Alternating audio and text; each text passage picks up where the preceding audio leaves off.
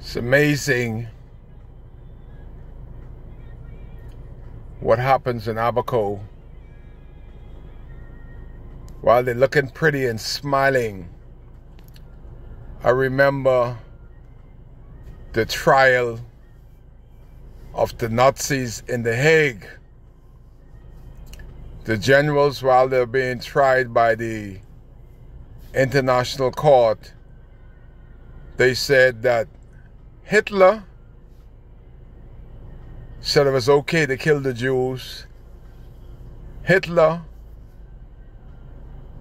was the man in charge at the time, and they were following orders. This is the same thing that's going on right now with the contracts that are being given out. That's an example of what's going on with Adrian Gibson. And you got to know if right or wrong. I had a beautiful young lady in my car, brilliant, beautiful, black Bahamian, that along with other 35 students that said they'll never come back to the Bahamas again because we are a failed state. I just jokingly said to her, I said, this airport costs $40 million. She's a technical person, she's very sharp.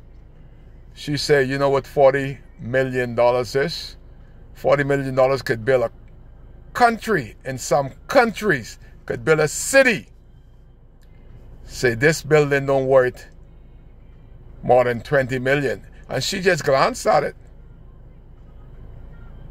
That's what our studies tell her. I knew it long time ago, but you can't tell the people in Cooperstown that it don't cost $40 million. Because you would say it costs $40 million, it costs $40 million. It don't. Nothing works. But if you get a dock, like them contractual bandits, if you got a dock in Mose Island to build, and it's earmarked, and you put $10 million there, and somebody come and do the feasibility study on the building, the technical people, and say that this building, this dock in Mose Island only costs $2 million. Well, you all got to find the other $8 million, because some government, and you're going to say, well, I got the contract from the government. The government was at fault. So you are part of the corruption. You're part of the thieving. If you come after Hurricane Dorian and Nicole, and the dump deal was $2 million, all of a sudden the Progressive Liberal Party becomes the government. You got all the dump and it's costing $10 million plus. You're thieving. And if you go to the courts and you have some technical people besides Bahamians, or you can have those Bahamians that have studied abroad and they know about the corruption, and they come back and do their feasibility studies, and they said it's overpriced by $8 million. I don't care which government give you the contract, you know you're thieving. You're thieving for somebody within the government. You lock up. That is the type of government I want embraced. God, I wish I had a government like United States.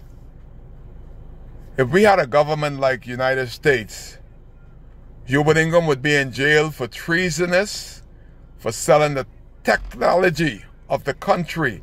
Every sensible thinking prime minister holds on to the technology, especially after you heard that the United States is listening to every call. You try to protect the integrity of your government. These guys are not wise. The American is listening at every call every member of parliament make in this country, including the Minister of National Security. They are listening to his call 3 times a day. They listen at the Prime Minister's call. So of course, the Jamaicans is listening to our calls.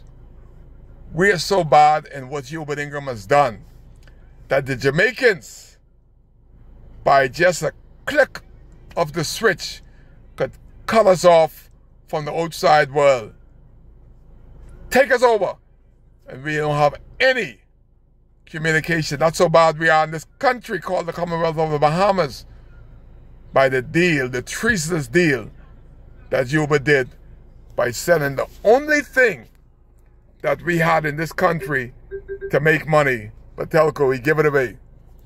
And everybody's pleased to that. Then we have the dock in Cooperstown. You ask anybody in North Abaco, in my age group, what can you be proud of 50 years and what you could be proud of 30 years of Hubert Ingram being the representative of North Abaco? What can you be proud of Hubert accomplishing for Abaco and for North Abaco particular? Name one project that he left that you can make money from. They said the dock, 40 million. Another overpriced entity. Go down there at the Cooperstown dock and see if it's worth 40 million. Hubert has not produced one single millionaire, but he's made sure that all the white boys becomes multi-millionaires under his 10-year regime, but not one black man. Maybe Ed Curlin. He had all the sand deals, so he should be a millionaire. But he's acting like he broke. But anytime you got the whole deal that everybody got to go through in this country, you're officially a millionaire. But we had Hubert. Then we had Renato Curry. He was trying to fool God. That same Renato Curry. Renato Curry is one of the most endangered species in Murphytown. Nobody even knows he's there. He's sneaking and sneak out. Because he had that power. He was the assistant pastor, Bethany Gospel in Murphytown. I told the pastor, say, that little brute called Renato Curry, he's trying to get a nomination for the PLP. Bishop Junior Williams say, we don't do that in our church. When I look, Bishop Williams, right there supporting corruption. That's why Renato can't stick his head out. And then they go and get Greg Gomez. Greg get deported from America down there in Exuma. Shame to come home direct. Hubert them saw me there. You know what Hubert told Kai? You'll make an excellent member of parliament. See, when Hubert speak, everybody in North Abaco pay attention more than when God speak. But I don't pay attention when Hubert speak because Hubert ain't no God. But he told me that you'll never be a member of parliament because you're too honest and you're not gonna play the game of politics. It's only a game. I say, you're right, they can't play games with the older and the younger people future and their life. But it's a game to you, but it's obvious it was a game after Hurricane Dorian. Him and that white hair Perry, sometimes he hair red like a fox. They ride around in Green Tilkey and elsewhere on the golf cart and laugh at us. Took a photo up and say y'all figured out went back to Nassau. Then after Hubert, Renato Curry, Greg, there came Darren Henfield. Such a brilliant specimen. He was a preacher. He's a lawyer. But he had no people sense. Darren Henfield is one of those people from high school. Always acting biggity.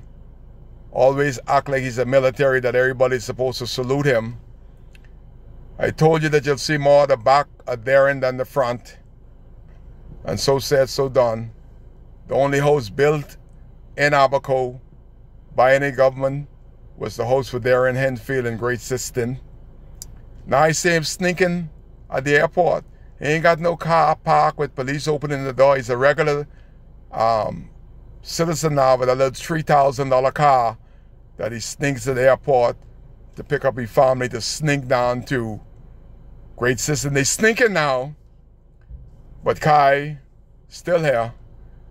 Denley Mackie Penn, she's sneaking now that they give you some pig feet, some corned beef and grits after 2-year absence. But she reached out to me and said, Kai, I love you. Thanks for the WhatsApp. Say any need that Abaco need, Denley Penn got the money. I ain't got it. You all call Denley Penn and tell her you need building material. You don't need no sausage, corned beef, pork chop, chicken, pig feet. You need building material because you're still at foundation. Call Denley Penn. She's the Abaco girl. Boy, I just give you a lot of history right there. And all them gone, and nobody is speaking on the needs of Abaconians. Kai in his own way is speaking, and they still don't care. Kai cares. Wow.